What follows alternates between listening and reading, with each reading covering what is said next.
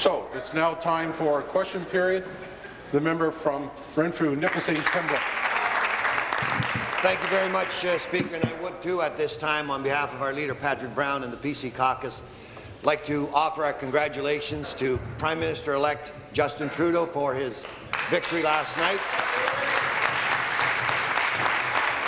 We wish him the very best in governing Canada. I would also like to congratulate Thomas Mulcair and Prime Minister Harper for their campaigns, and thank Stephen Harper for his 10-year service to Canada.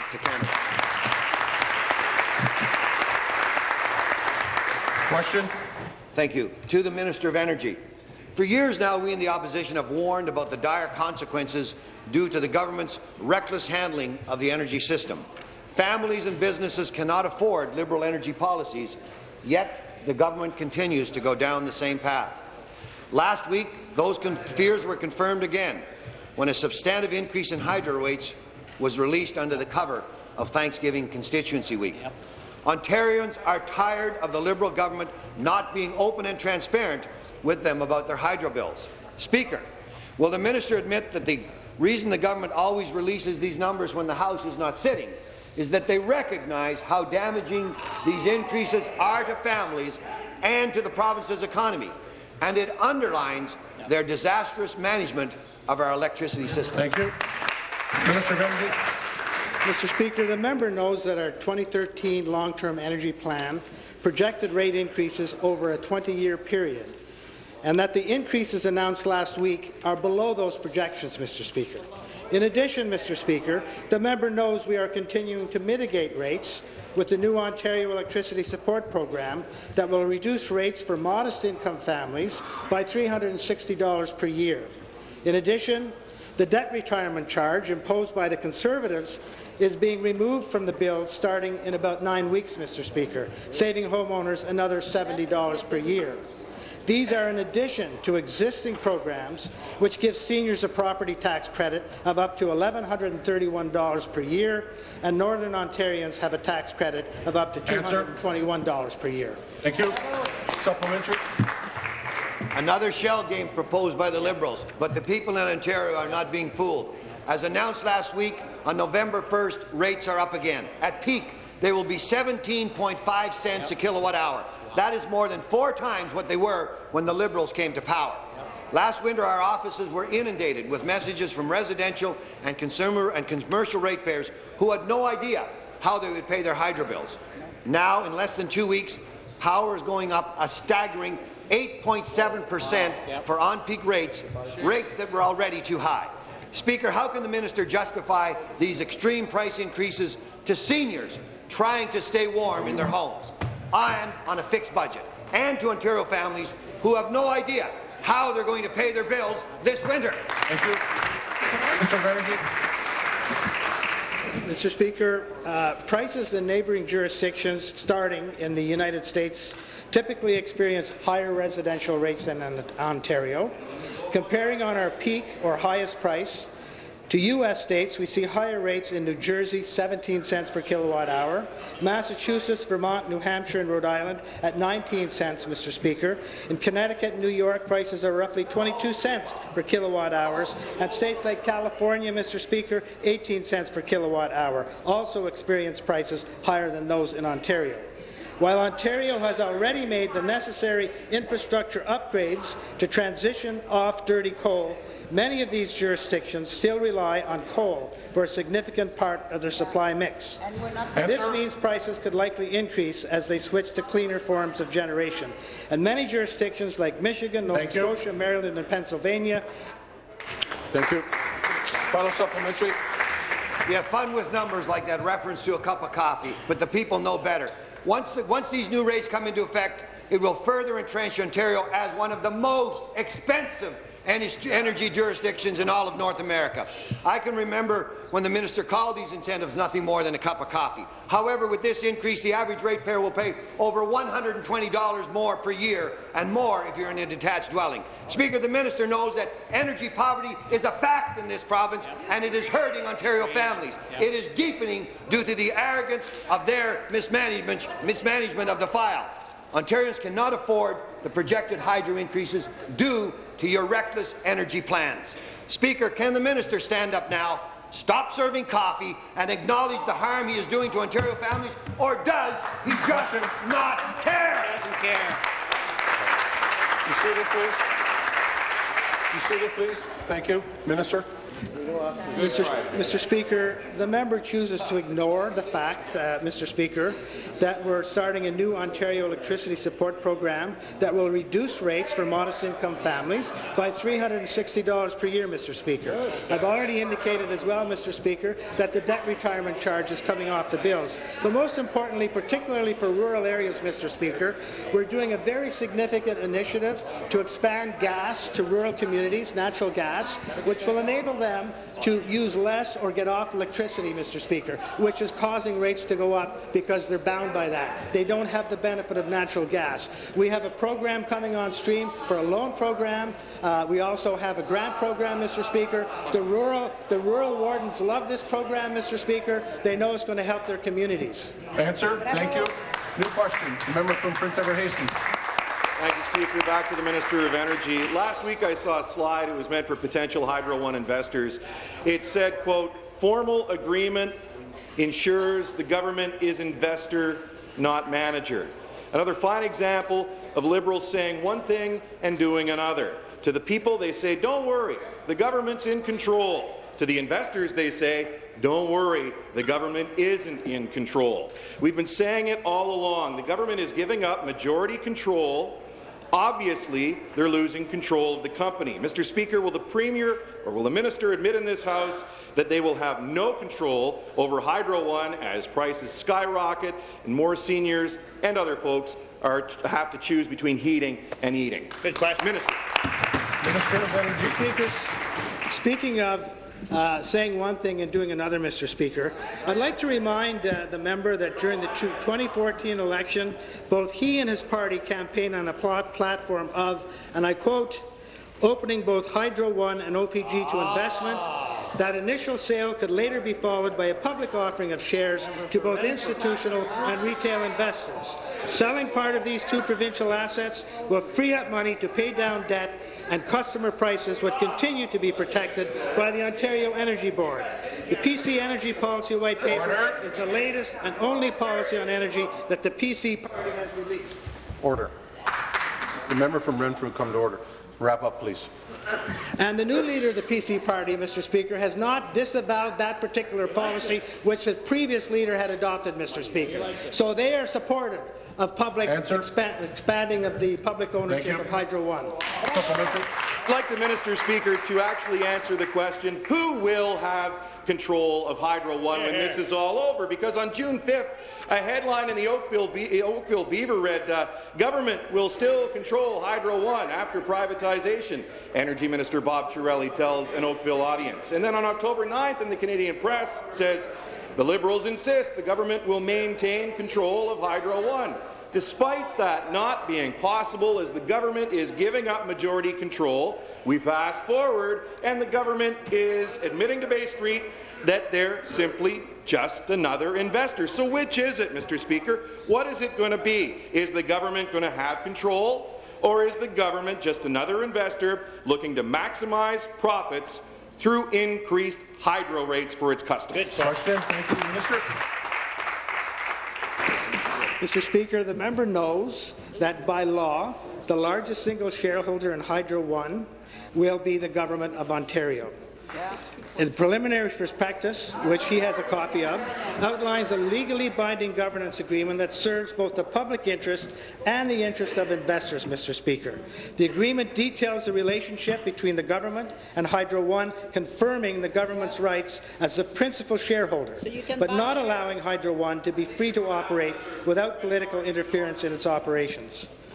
Led by the board and new management team, the company is committed to focus on improved performance, Mr. Speaker. The reality is no other shareholder will be able to have more than 10%. There will be broad sale at the retail level to broaden ownership.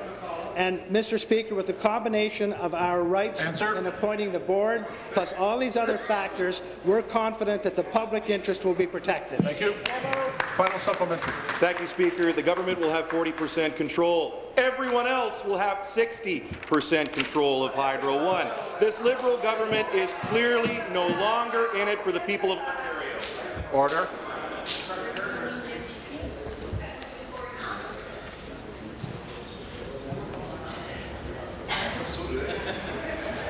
Finish, please.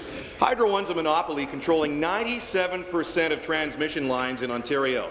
The people in Ontario don't have a choice to get their power anywhere else. It's the only electricity highway in the province, and the government is giving that away. Mr. Speaker, that's why this is a bad deal, and that's why we oppose it. The government isn't giving people choice, but instead giving them higher hydro bills with no way out. The loss of majority control means this government won't be able to stop skyrocketing prices and won't have a say in the expansion of transmission lines. So, Speaker, why won't the minister stand up for Ontarians, tell the truth, and admit they're giving up control of the company? Thank you. Minister of Energy. Mr. Speaker, I want to start by saying that Hydro One distribution represents 24% of the distribution in the province of Ontario. Certainly in distribution, it's not in a monopoly situation.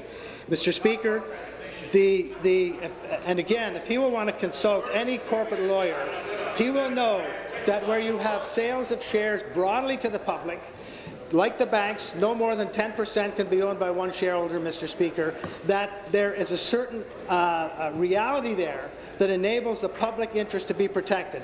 Also, the Ontario Securities Commission, Mr. Speaker, has very, very strict rules on transparency, including transparency on salaries, quarterly reporting, audited statements, Mr. Speaker. There's a lot more there than he's prepared to admit in terms of where Hydro One sits with respect to control. Thank you. New question. Leader of the third party. Thank you very much, Speaker. I also want to begin by congratulating Prime Minister-elect Justin Trudeau, thanking outgoing Prime Minister Stephen Harper for his years of service, thanking Thomas Mulcair, the leader of the federal New Democrats, as well as New Democrat candidates and volunteers. In fact, candidates and volunteers from all parties, Speaker, for their participation in the federal election from coast to coast to coast. My question, Speaker, is to the Premier. The first tranche of the Premier's sell-off of Hydro One shares was supposed to raise the government $2.5 billion. $2.25 billion. Now we've learned that it's only expected to return about $1.7 billion.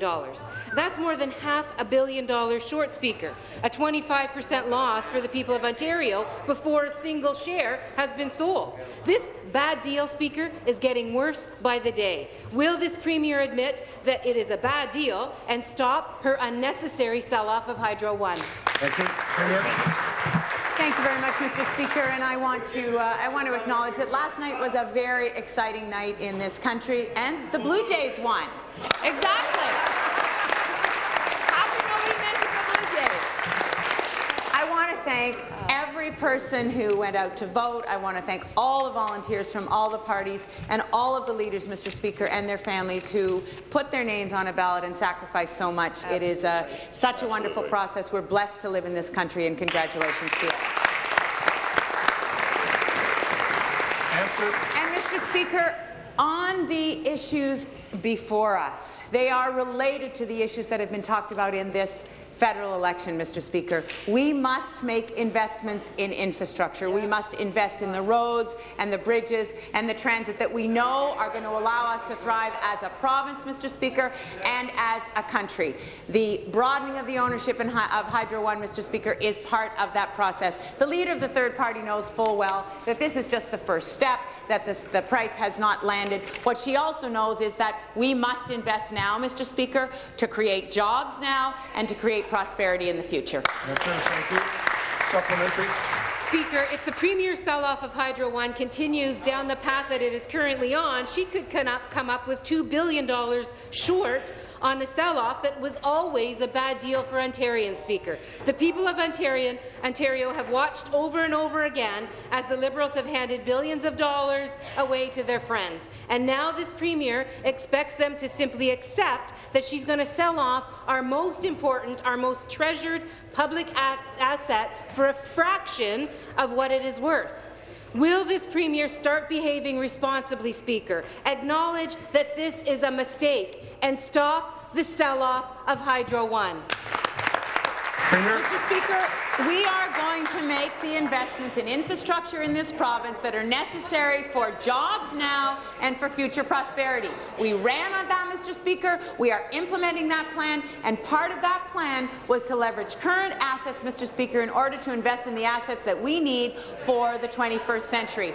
Mr. Speaker, the leader of the third party knows that the Hydro One, the broadening of ownership of Hydro One has many steps. This is just the first step in that process. And she also knows that the final price has not yet been set. We are on track to realize that $9 billion, Mr. Speaker, and we are going to make those investments in infrastructure that we know are so critical. Thank you. Final supplementary. Speaker, at every turn and at every opportunity, this Liberal government has been creative with their numbers to the people of Ontario, from the gas plants to Orange to eHealth to the sell-off of Hydro One.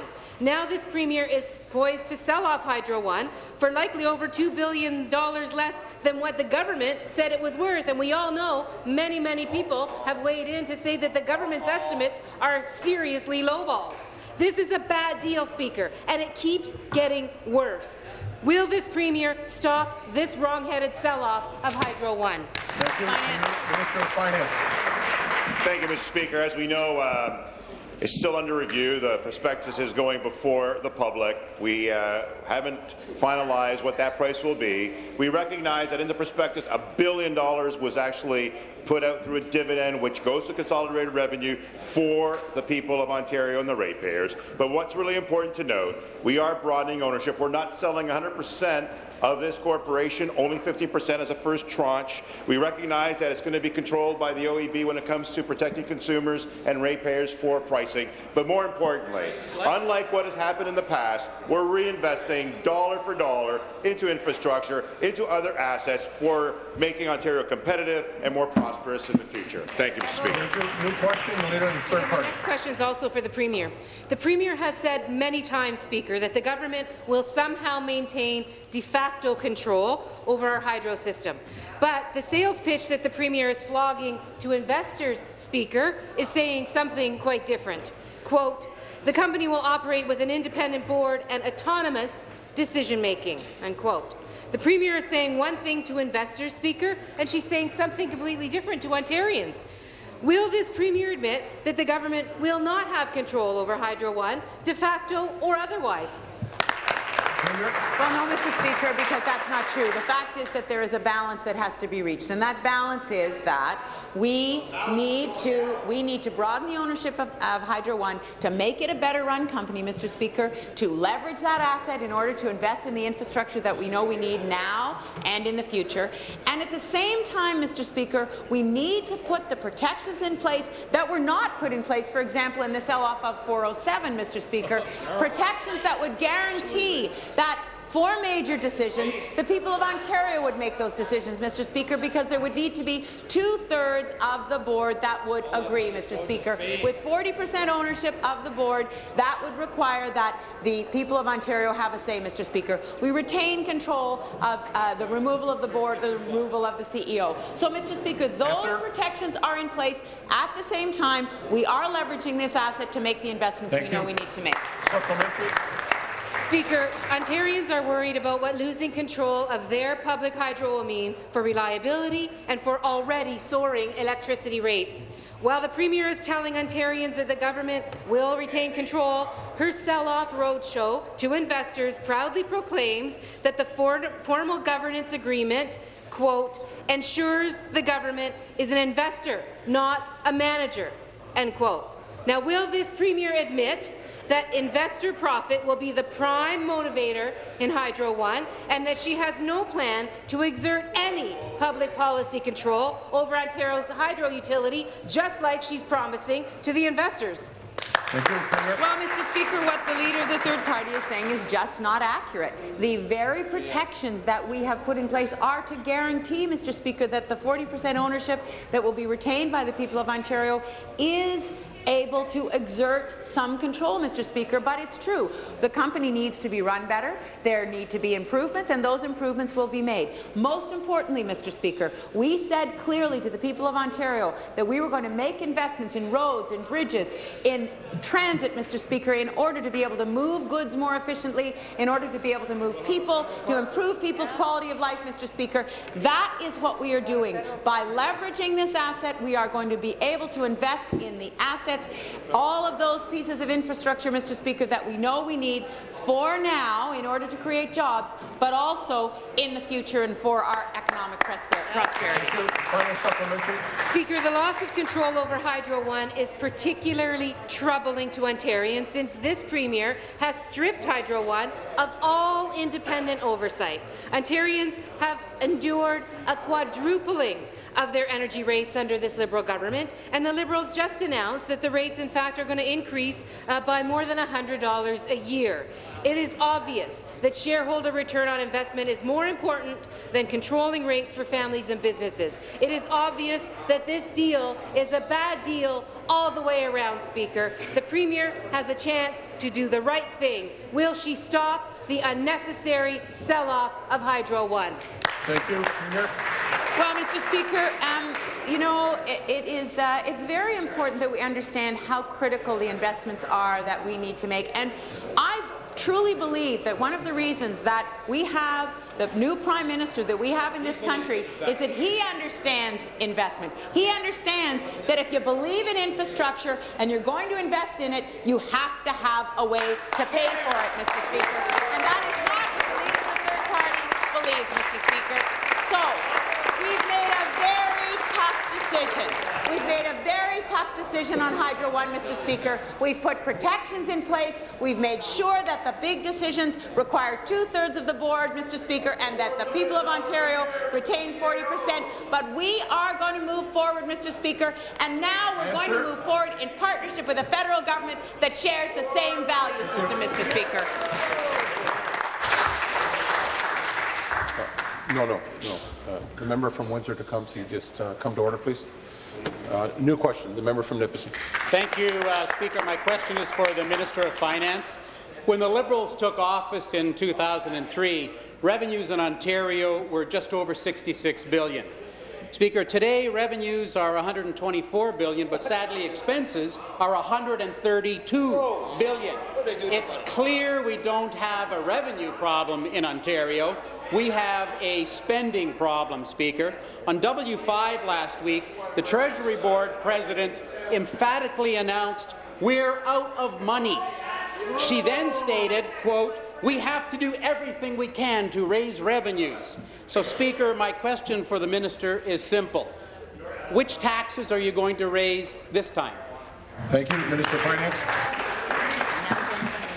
Mr. Speaker, Ontario's GDP has now increased 14.4% from the recession low and is now 8.9% higher than it was during that time. So we have grown our economy, and we're continuing to do what's necessary to provide greater prosperity for the people of Ontario.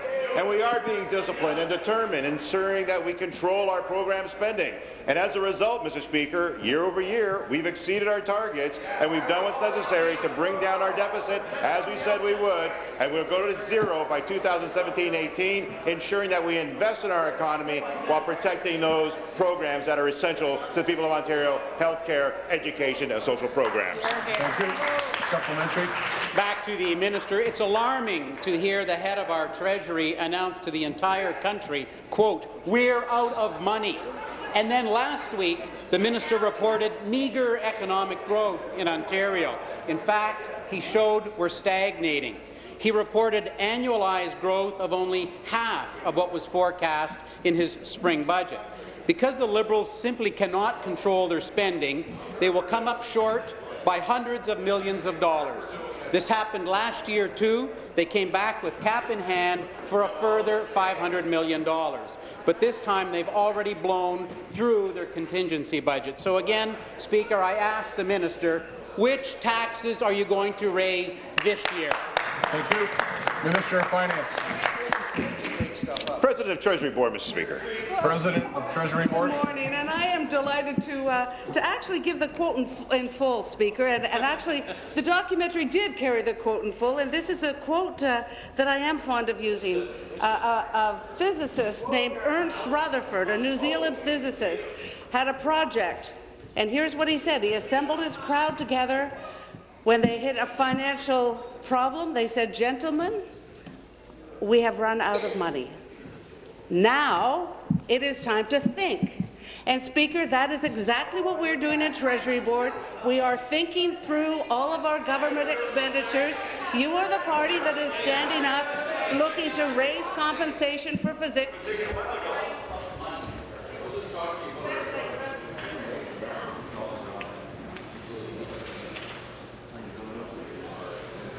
Finish, please. You were the party, Speaker, that rejected our plans to reduce the cost of generic drugs, Speaker. We were able to bring down the cost of... The member from Renfrew, the second time. We were able to bring down the cost of drugs by 50%, and you said, no, don't do that. Keep those drugs as high as you can. You even had pharmacists running. One of them got elected on the platform of race. Thank you. Good question. The member from Toronto Danforth. Speaker, thank you. My question to the Premier. The government is promising Bay Street high cash dividends for investors who buy Hydro One stock. But these dividends are paid for by electricity consumers, and their bills are going up.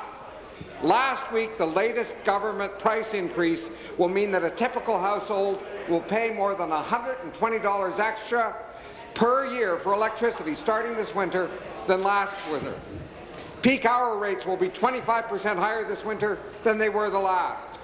Why is the government promoting rising electricity rates to Bay Street as a main selling point of Hydro One instead of keeping these rates affordable for Ontarians? Thank you. Minister of Energy. Minister of Energy. Mr. Speaker, the member doesn't seem to be able to recall that there are three very, very significant controls over the electricity sector, including Hydro One, Toronto Hydro, and all the others. Number one, the Ontario Energy Board controls rates, Mr. Speaker. They have the ultimate control of how to set rates, and the rates have to be justified by the cost from all of these different agencies. The Ontario Securities Commission, Mr. Speaker, requires audited financial statements 4 times a year, Mr. Speaker. They require disclosure of salaries to senior officials, Mr. Speaker. And they watch like a hawk on all of the operations to make sure that they're properly done and done responsibly. The IESO is responsible, Mr. Speaker, for planning the system. We've expanded their authority to make sure that they can create the infrastructure that's required in the province of Ontario. Mr. Speaker, there's tremendous control for Hydro One and all the others. Thank you. Supplementary. Well, Speaker, peak hour electricity rates will be 25% higher this winter than they were last winter, a 25% increase in just 1 year. These are the regulated rates approved by the Ontario Energy Board. The minister says the OEB will keep rates affordable once Hydro One is privatized. Just talked about how they'll be controlled.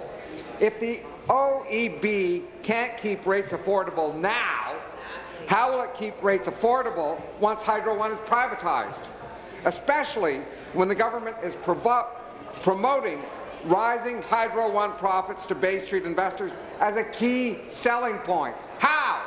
Thank you. Mr. Speaker, encouraging consumers to shift to off-peak consumption helps reduce the need for costly new peaking generation, which would significantly drive rates up. The Auditor General, whose appointment the NDP and the PCs both supported, said that the on-peak to off-peak ratio needed to be broadened to further incent conservation. The former Environment Commissioner, also supported by both the NDP and PCs, called for the very same thing, stating that a bigger differential between off-peak and on-peak would help Ontarians conserve electricity. Ontarians told the OEB that they want electricity pricing to provide greater incentives to conserve. Giving customers incentives and opportunities to manage their bills by shifting time of electricity use is a key objective of the OEB's price plan, following the direction from the Auditor General and the Environment Commissioner. Thank you. New question. Member from Barrie. Question is to the Minister of Tourism, Culture and Sport. Last week, I was pleased to join the Minister of Tourism, Culture and Sport at the first ever cultural strategy consultation in my riding of Barrie. The McLaren Arts Centre is a heritage building in Barrie that has been transformed into a dynamic cultural hub. We were joined by Nova Bhattacharya, a choreographer and dancer, Peter Lynch, a filmmaker and documentarian, and over 100 members of the community from all walks of life, ethnicities, age and background to discuss what culture means to us.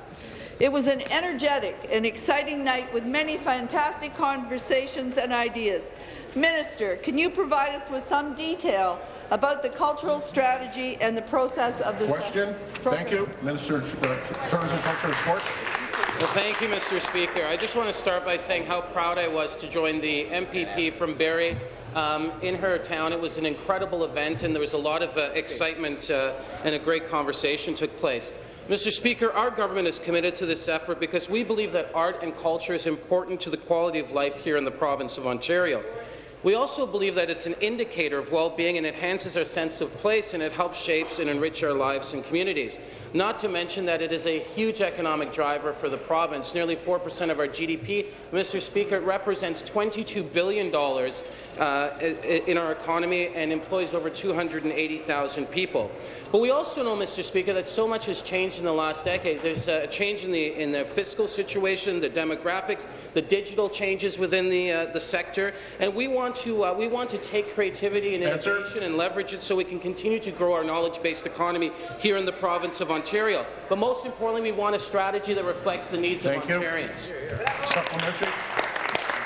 Thank you, Speaker, and thank you, Minister. I'm proud of the successes our government continues to make in the area of arts and culture. The arts can have a profound effect on our lives. As an educator, I know that for children and youth, participating in the arts can lead to better social skills, better grades at school, and lower dropout rates, simply a better start in life. For seniors, participating in the arts can lead to better health and well-being. Arts and culture strengthen the economy, attracting people to live in, visit, and spend money in our communities. And creativity plays an important role in innovation, which in turn plays a pivotal role in economic development. Minister, can you inform the members of this House how they and their constituents can take part in the culture strategy? Thank you. Minister. Thank you, Mr. Speaker. And again, I want to thank the MPP from Barrie. We're hosting 11 town halls throughout the province, from Sudbury and Thunder Bay in the north to Ottawa and Kingston in the east, and London and Windsor in the southwest. And the next cultural strategy, Mr. Speaker, will be held this Thursday in the beautiful town of Thunder Bay on October 22nd. Town halls are just one way where people can voice their opinions. I encourage everyone to join a live conversation online at ontario.ca/culture talks. Another forum for people to have their say, Mr. Speaker, and to talk about culture and what it means to them is to join the conversation on Twitter with the hashtag #ONCulture. It's important, and we believe that this is an opportunity for Ontarians right across the province to talk about what culture means to them, because we know, Mr. Speaker, by maximizing our resources and building culture and art here in the province of Ontario, we're building Ontario up. Thank you. New question, the member from Harlem and Norfolk. Speaker, to the Minister of Finance, we know this government's aware of the immediate threat to employees and retirees at U.S. Steel Canada, specifically to their pensions and benefits. This government has announced a $3 million transitional health benefit fund. However, across Harlem and Norfolk, Hamilton, Niagara, we now have 20,000 vulnerable retirees who are struggling with the grim reality that they were asked to take pensions and pension increases in place of wage increases. Minister, apart from supporting U.S. Steel Canada's restructuring process and apart from the transition fund, my question What specifically will this government be offering to Question. Thank you. U.S. Steel Canada? Minister of Finance. Thank you, Mr. Speaker, and it's an appropriate question, and I appreciate the concern the member opposite has, as do all of us, for the families that are affected by the proceedings of the U.S. parent and the bankruptcy that's taken place. We have stood by the retirees and the workers throughout this process, recognizing how important it is to them to ensure that they're protected after this very unfortunate situation. It's why we continue to negotiate on their behalf. It's why we've put forward a transition for the next 6 months to protect those families. And it is why we're demanding and asking the federal government to release the agreement that they made with the U.S. parent that was done in secret that has serious implications for these families. We would like to know what has taken place, Mr. Speaker. Thank you. Supplementary. Well, Speaker, we also know the assets of U.S. Steel Canada are now in play. Land, plant, equipment are now on the market for new bidders. In addition to valuable workers, there are valuable assets, the coke oven, the hot strip mill, the galvanizing line, and very large acreages at both Hamilton and Lake Erie Works. I can attest at Lake Erie Works, they truly have put their shoulder to the wheel. They're vigorously pursuing new orders for steel. They're rooting out waste and inefficiency. Will the minister explain to this House just what are the government's plans and action steps that will be and are being actively pursued in conjunction with your government's strategy to support Ontario's steel industry and, more specifically, to support the restructuring of U.S. Steel Canada?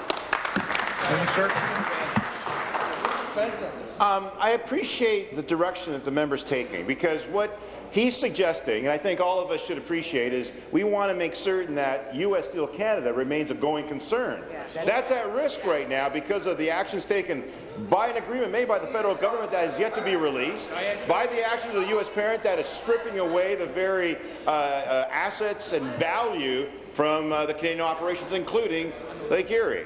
So, Erie Works. So we will continue to work to find ways to protect the industry. It is essential industry in the automotive sector, and we know we have only a few left, including one in Thunder Bay, or I should say in Sault Ste. Marie, all of which provide support to this critical sector and this industry. We will work and continue to work alongside the member as well to find ways to foster means to make U.S. Steel Canada going concern or eligible opportunity for the union to buy out as well. Thank you. Your question, the member from Niagara Falls. My question is to the Premier. Ontario pay more by far for auto insurance than anywhere else in the country. This government promised that they would reduce auto insurance rates by 15% within 2 years. That was over 2 years ago. A recent York University business study of insurance rates found that over the same 2 years, Ontarians were overbilled their auto insurance to a tune of $1.5 billion. Ouch. That's outrageous. Mr. Speaker, will this government commit today to reduce auto insurance rates by 15%? Premier, Minister of Finance. Mr. Speaker, this government has been committed to find ways to reduce the cost of claims and reduce ultimately the premiums of those claims.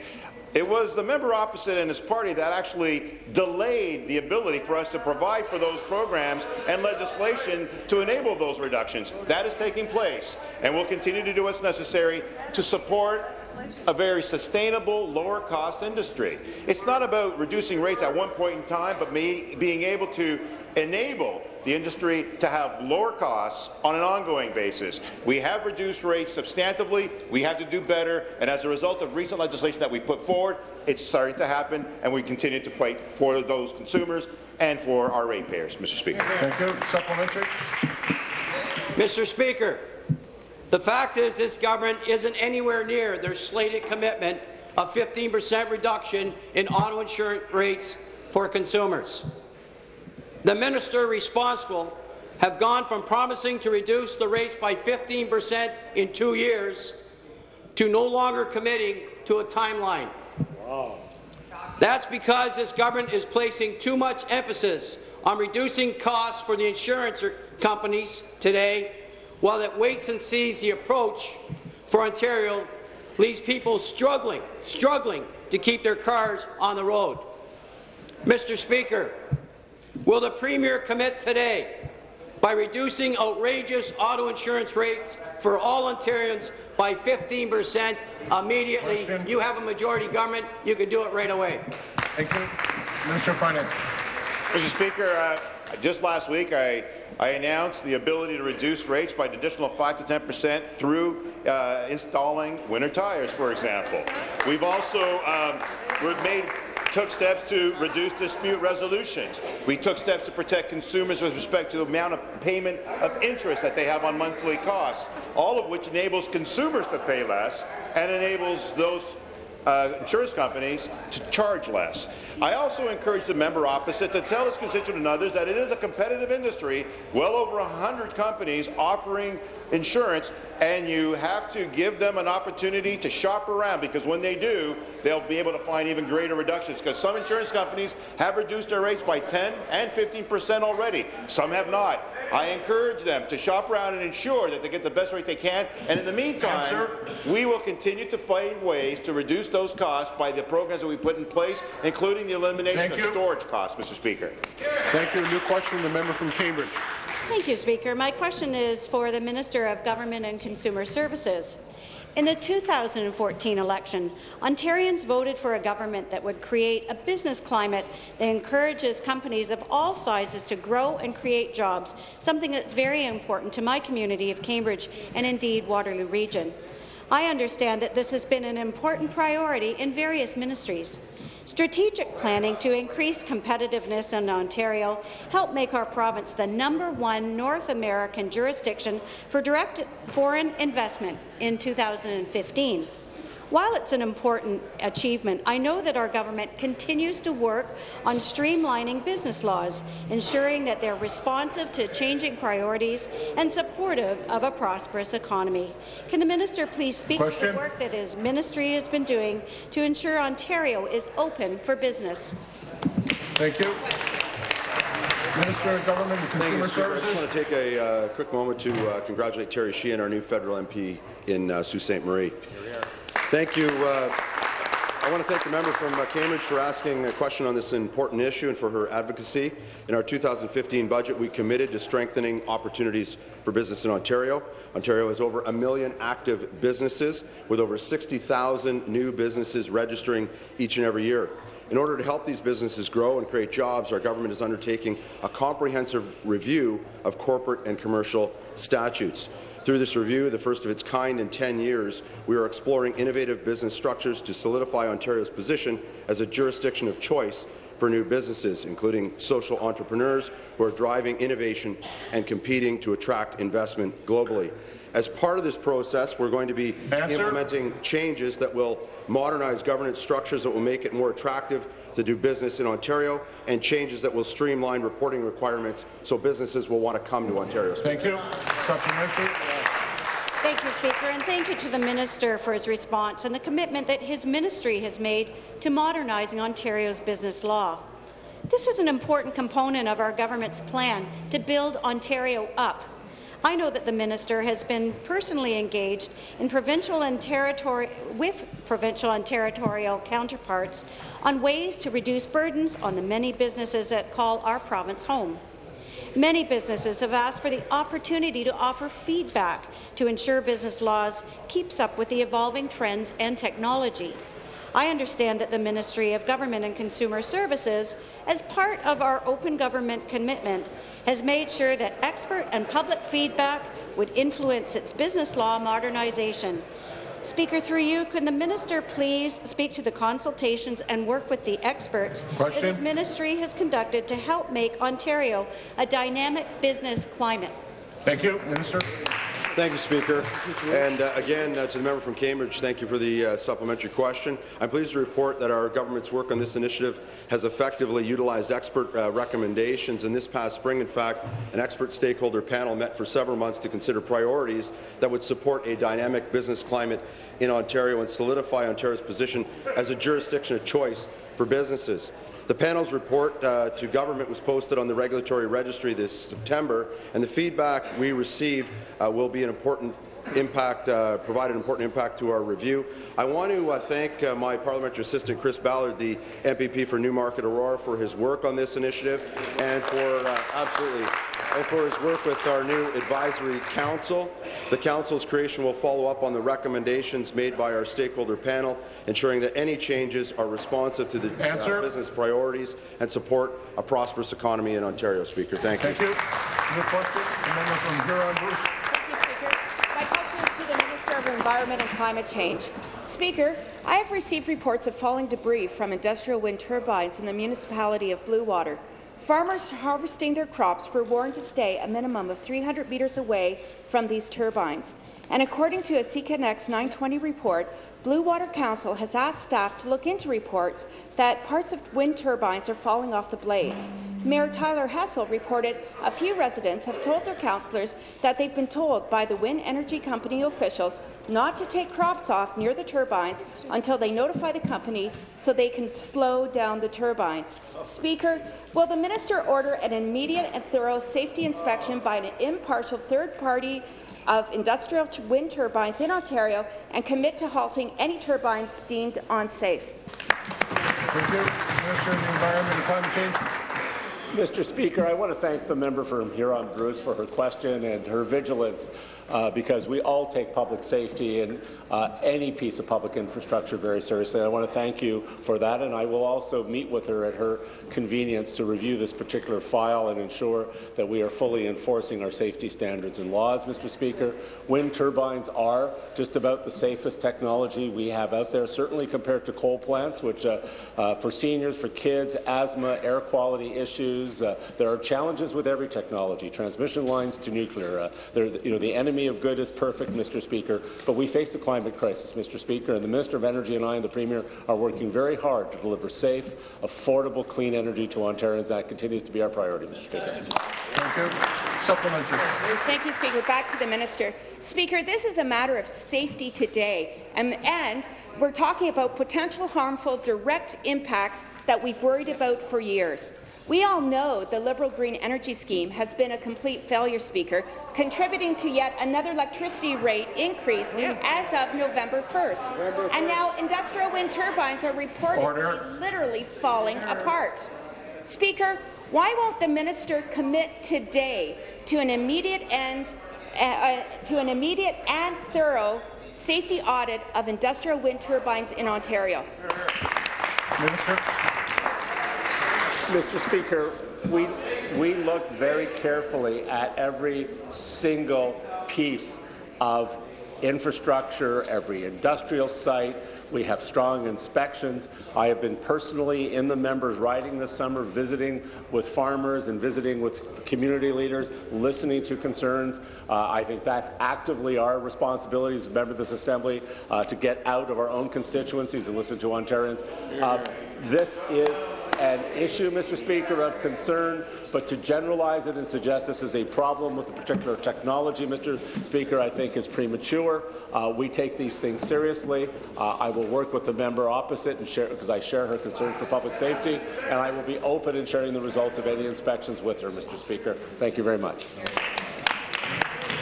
New question. The member from London West. Thank you, Speaker. My question is to the Premier.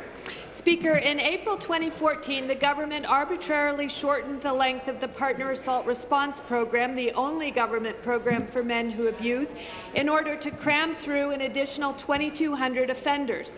Across the province, violence against women agencies and PAR providers sounded the alarm.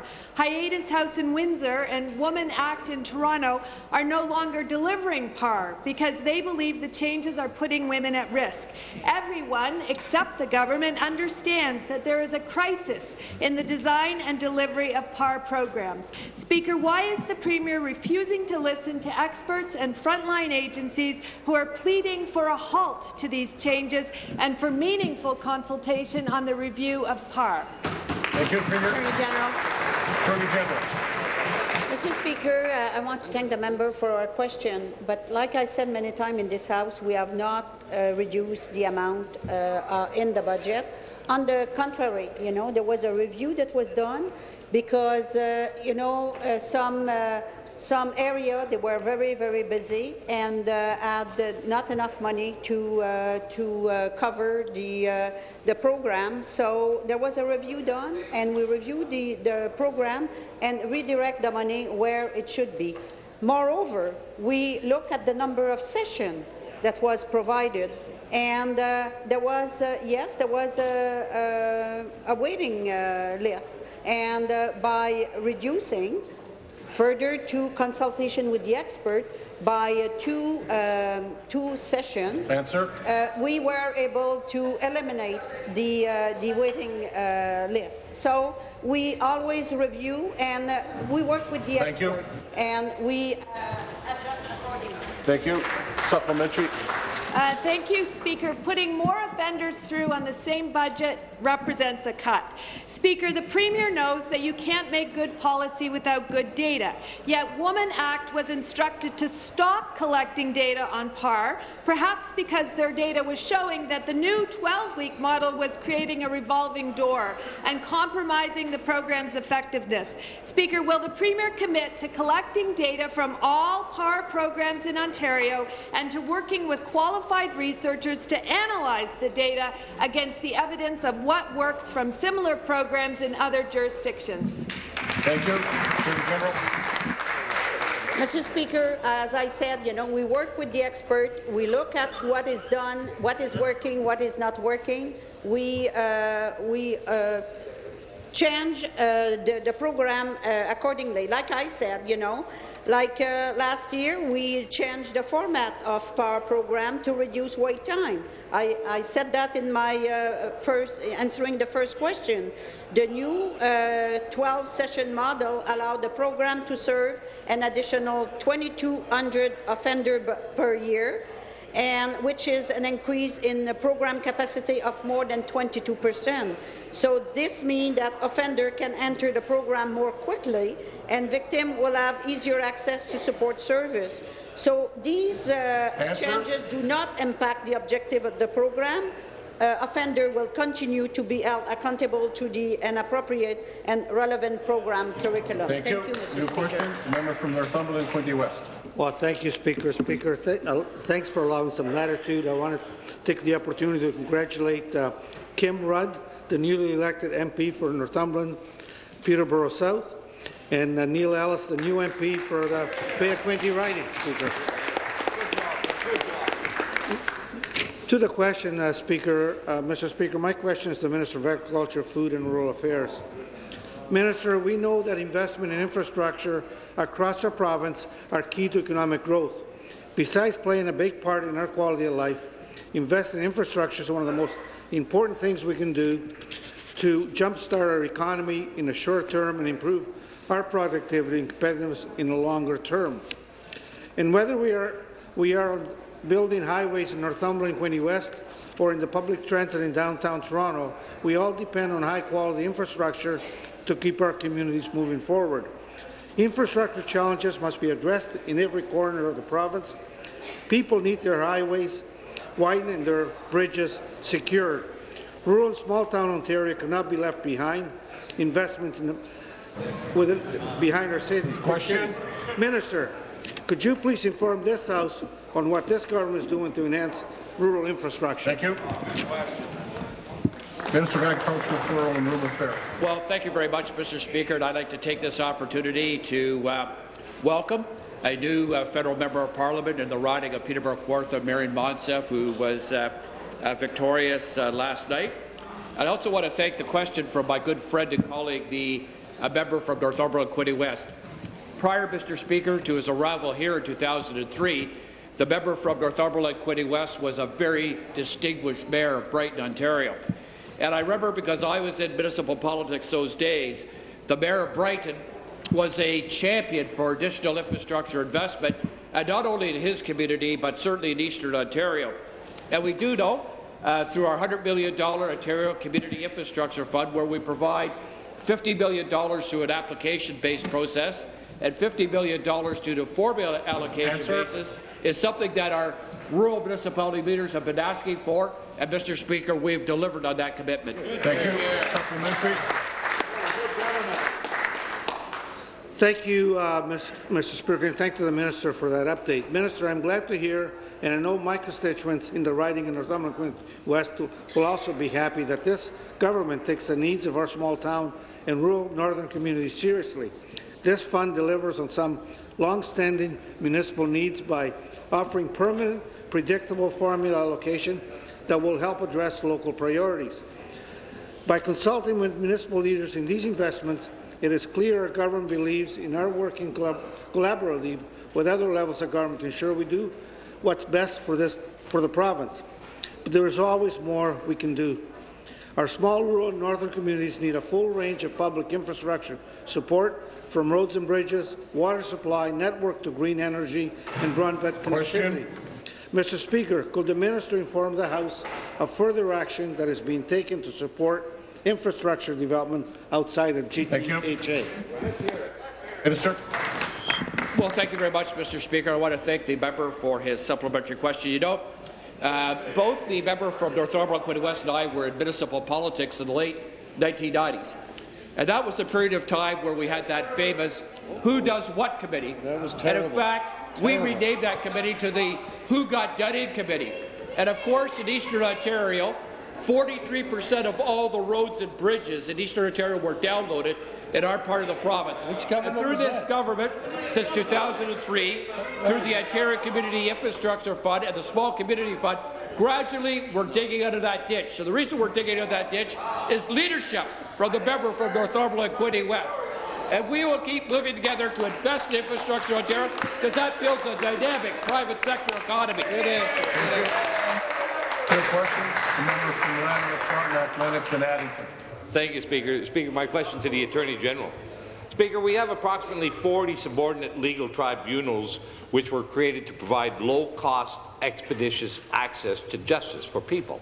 And the Minister, as the Chief Law Officer of the Crown, is responsible for the administration of justice in our province. Senior administrators in the Ministry of Government and Consumer Services have long recognized the failings of the Safety, Licensing Appeals and Standards Tribunals, or SLASTO for short, in meeting these objectives, and have even gone so far as to admitting that the system is broken and dissuades people from seeking remedies and justice. Speaker, what guidance, advice and actions has the Attorney General undertaken to rectify and remedy the failings of the SLASTO tribunals in general, and specifically with the Licensed Appeals Tribunal? Thank you. Attorney General. Mr. Speaker, I'll say this. I disagree with the member from the opposite party, because we have a very professional individual working in these on these tribunal, and we have expert as the chair of the tribunal, and this individual who is in charge of the tribunal is a very experienced person, and we always review the tribunal. A few years ago, we have started a clustering of different tribunals, so to reduce costs and to improve the experience and the expertise of the member, and to accelerate, the cases to be heard. So when there is more people that are cognition of these clustering tribunal, it worked it's worked better. So Supplementary. Not surprisingly, the Attorney General disagrees with me, but I have a document here which I'll share, and it is a quote from Frank Denton, Assistant Deputy Minister of Government and Consumer Services, in regards to homeowners' dissatisfaction and difficulties in taking action at the LAT. And I quote, "A less litigious and adversarial process would address the concerns of homeowners who are dissuaded from pursuing, dissuading from pursuing LAT appeals because the process is not transparent, is complicated, time-consuming and unbalanced. Speaker, that quote is from October 2014, and the problems still persist today. When will the Attorney General take the administration of justice seriously and finally modernize the broken and dysfunctional tribunal system in this province? Thank you. Attorney General. I take my job very seriously, and when there is concern, first of all, let's say this. You know, I don't direct the member of tribunal, you know, how to do their work. They have there is a chair of this tribunal, and they are independent. So, but on the administrative side, you know, there is always a way to improve the quality of the work, and also the timeliness to make a decision. So it's important for us to make sure that that we will continue to improve the situation. But if there is, you know, a special situation, you know, I will be willing to forward the concern to the chair of the tribunal. So thank you for bringing that to my attention, and I will make sure that I'll get back to my colleague on the other side. Pursuant to Standing Order 38A, the member from Haldimand Norfolk has given notice of his dissatisfaction with the answer to his question given by the Minister of Finance concerning U.S. Steel Canada. This matter will be debated today at 6 p.m.